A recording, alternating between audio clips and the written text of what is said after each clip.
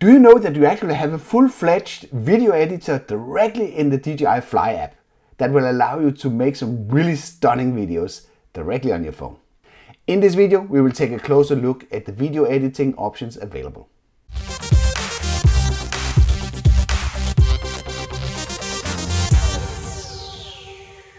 Welcome to another video. I'm Henrik Olsen, and if you want to learn how to make better videos with your drone and camera in general, then consider subscribing and hitting the bell so you don't miss out on my weekly tips, tests and tutorials. From the front screen of the app, there is in the lower left corner a shortcut to the album. And in here you have all the clips that is currently downloaded from the drone. If you establish connection to the drone, you will have access to the footage that is currently stored on the SD card on the drone. But for this example, we will move forward with the clips that is available offline. As you can see, there's plenty to choose from. I have some 4 clips here in the bottom that I will be using. And in the lower right corner, there is a button called Create. If I press that, I will get access to something called Quick Stories. And this is a way that you very easily can format the footage that you have into some usable clips that you can use on social media. Let's just try an example here. Let's go down here and say we want to use maybe, you see there's a lot of options to choose from here. And let's say we just want to do like a breakthrough clip. So you get a short demonstration what this clip actually does. And as you can see, it requires 2 clips to be able to do this. So if I press apply here, you can see I get access to the library and I can choose the clips that I want to use for this test footage. Let's just pick the last one and the first one. And you get a number on top of the clip that indicate the order that it will appear in this quick edit. Let's just say add. And now you can see that it uses my footage to add some pretty nice effect to it, so it looks really nice, and I can share this clip instantly on social media if I want to.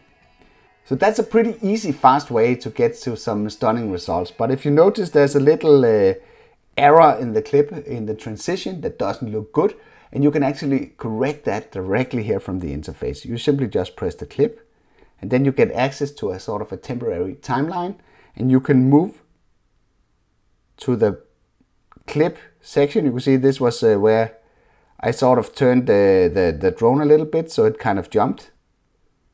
We don't want that, so we just go to like this. I think that will work out nice, and then let's replay it again.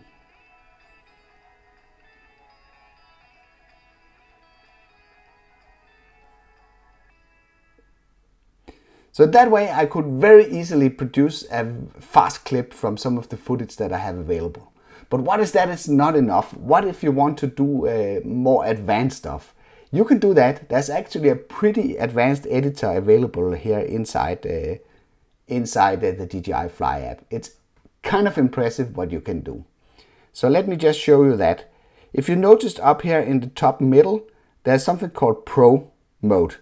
If I enable that, I can select the amount of clips that I want to work with, and in this case let's just select the 4 clips that I have here in the bottom of the library.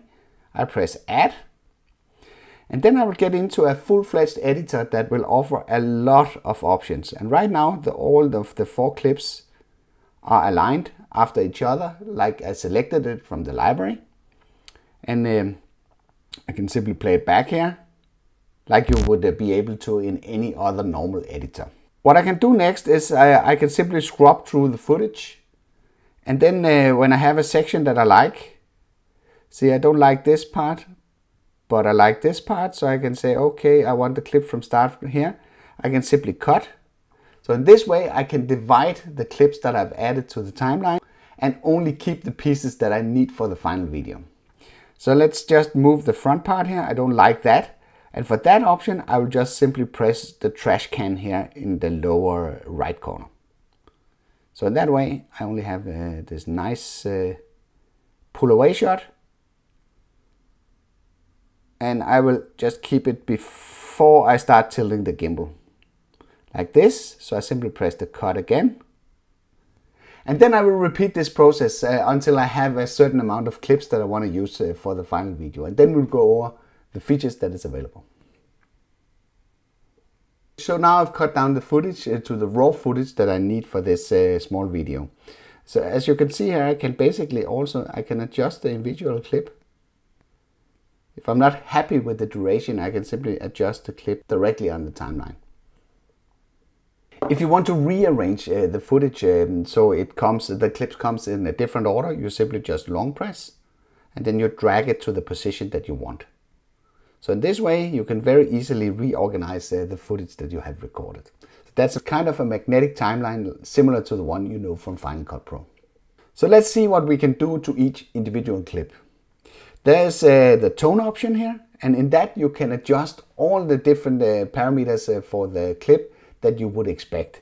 You can adjust the brightness, you can adjust the contrast, you can mess around with the saturation of the clip, you can change the temperature or the tint, you can even add vignetting in the corners of the picture, and you can add some digital sharpness. And the cool part here is that once you have decided for a nice look, you can simply apply to all here by simply pressing apply here in the bottom. So the changes that you're making will be applied to all clips in your timeline. So like that. And because it's recorded with the same camera, it makes kind of sense to be able to do that. Make sure to keep the changes minimal, especially if you want to apply it to all clips. There's no guarantee it will look good everywhere, as the Mavic Mini operates in auto, especially the white balance is auto and you can't change that manually, so you might end up in a strange situation. But the good part is you can go in and adjust the individual clips if you have to. So let's continue here. There's a volume option that doesn't make much sense because this is drone footage, so there's no audio attached to the clips. There is a possibility to change the speed of a clip. If I want to speed it up to 4 times, I can do that. I can also slow it down to 1/4 of the speed, so it goes slower. You just need to be careful if you slow it down that you have enough frames to cover the timeline. Otherwise it would look choppy and jerky. So let's just keep this clip at double speed ×2. Like that. Then there's another neat function here. Let's say that instead of the drone rising, I want it to descend. So I simply go in here and I reverse the clip. And what you need to pay attention to here, you don't need any people or moving cars or something inside the clip, because that will show once you reverse the clip. But for this purpose, it worked out pretty nice. So you see now it starts up and then it will simply descend back into the ground, which would be a nice ending scene for this small video. You have a very easy way of copying a clip. You simply just highlight the clip that you want to copy and then simply press the copy button. If you press that, you get 2 of the same clip. And in this video it does not make much sense, but maybe you have a video where repetition would be really nice. So that's a nice way to get an additional clip, and you simply just move it, as I showed you before, to a different place in the timeline by dragging it like this. You have the delete function, which we used when we are scrubbing and sort of selecting our footage. And that one, I simply just highlight the part that I want to delete, and then I press the trash can, and that will take the clip away.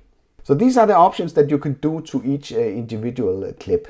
I was kind of surprised how much functionality you get right off the box with this. Of course, it's nice with these quick shot modes that I showed you in the beginning, but with this type of editor, you can actually do a lot on the road. You might be wondering what these squares are that are in the intersections between 2 clips.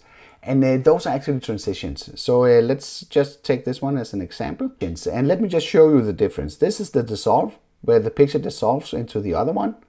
There's one where you use blur to make the transition. And there's one that fades to black. And one that fades to white. And there's one that just shifts the picture. So you have these options to mess around and make these transitions that will help your storytelling. So these were all the options that you could do to each individual clip. and to rearrange your timeline. Let's move on to the next one, and that is audio. We all know that drone footage looks pretty dull and boring if you don't add an audio track. And luckily you have options to do that, including music that you can use on your videos directly available inside the app. Let me just show you. So I tap here, so I can go in here, and there's a lot of music that you can listen to. And there is music that will cover almost anything in here. So let's just take maybe this one.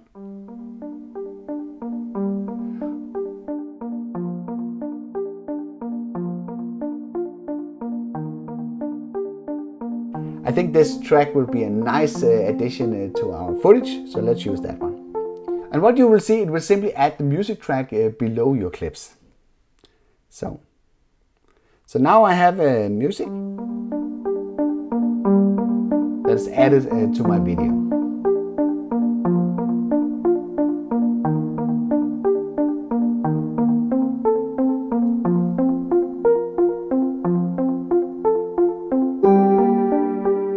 I have certain options to mess around with the music track that is being put below the video. First option is to replace it with something else, but I'm perfectly happy with this one, so we just let that stay. Then there's a trim option here, and that will allow me to take certain part of the track that I want to use for this video. So what you can see is the yellow box simply is the length of the video clips that I currently have on the timeline. So I can position my music track somewhere like this. The music track will be nicely positioned so it fits the clip. So it has a nice start. I earlier showed you examples of how you can actually synchronize your footage, match it up to a beat. So you'll be looking for transitions where you've got to switch from one clip to another to match it up with the audio track below the video. And you can do that by messing around with this. You simply jump back to the timeline editor here, and then you can adjust each individual clip so it matches to the waveform of the audio that you see below the video track. It's a little bit fiddly to make that happen so it matches perfectly, but this is sort of the principle, and it can be done directly on your phone, so that's pretty nice. If you think the timeline is getting a little bit too squeezed, you can actually just stretch it out. You can use 2 fingers to make it wider. That makes it a lot easier to work with. And stretching out the timeline, it will make it a lot easier for you to match up each clip to the music. Let's jump back and see what other options we have here under. There's a possibility to add a fade in and a fade out for the audio track. And we can adjust the volume here. If we think it should be higher or lower. Like that. I can also go in here. That is a way that will help you synchronize your footage to the beat. So let's say that we want to transition here. Oh, that was wrong. So let's just take that one away.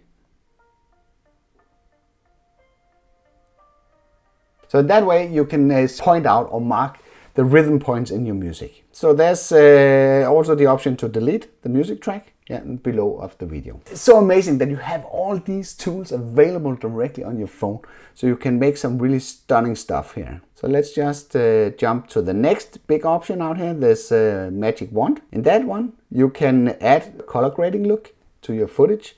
And let's say that we want something let's a little bit orange tealish. Once you have selected the one that you like, it's a bit like an Instagram filter, so that will be on top of all the timeline, so you will have this look and feel to all of your footage. So now we added this look to the footage.